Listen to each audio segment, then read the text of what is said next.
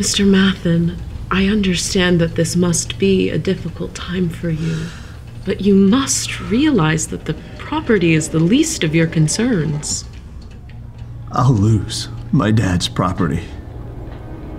You should have told me about the additional business sales sooner. But at this point, there's nothing I can do. I didn't think it would be that big of a deal. It's called tax fraud, Mr. Matthan. I just never had the money when the new year came around. For 7 years straight? Jeremiah, it would have made both of our jobs easier had you at least told me about them. But now my hands are tied. You're going to be convicted.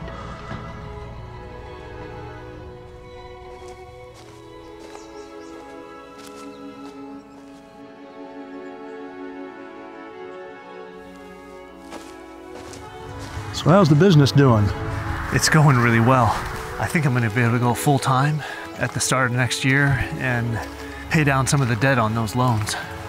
Well, that's great, son. I'm really proud of you.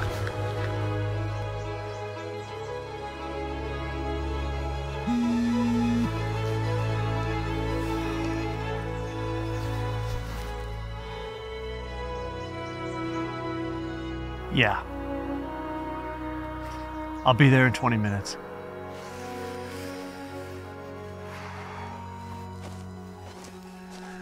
You're gonna have to let it go, Mr. Matthan. But there must be some way we can save the property. I'm telling you, there's not. Like I said before, the more you try to focus on saving this property, the less likely you will be out of prison for tax fraud.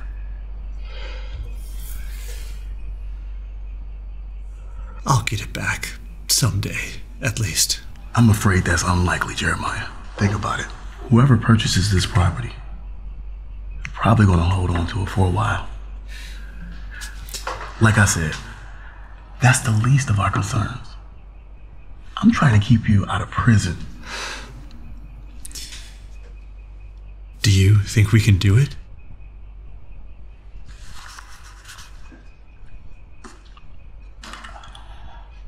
Honestly,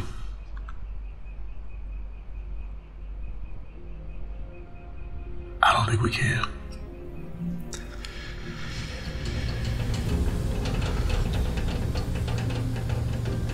You know, my granddad bought this land 100 years ago. It'll be yours soon, son.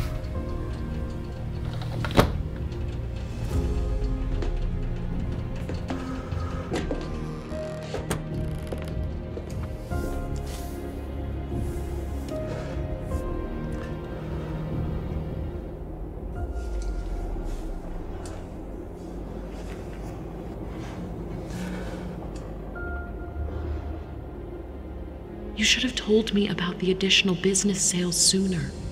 It's called tax fraud, Mr. Matthan. You're gonna have to let it go, Mr. Matthan. Whoever purchases this property, they're probably gonna hold on to it for a while. There is hope in your future, and your children shall come back to their own land. For hope that is seen is not hope. For why does one still hope for what he sees? My intentions for you are not for evil, but to give you a future and a hope. Therefore, it is good that one should hope and wait quietly for salvation. There is hope in your future.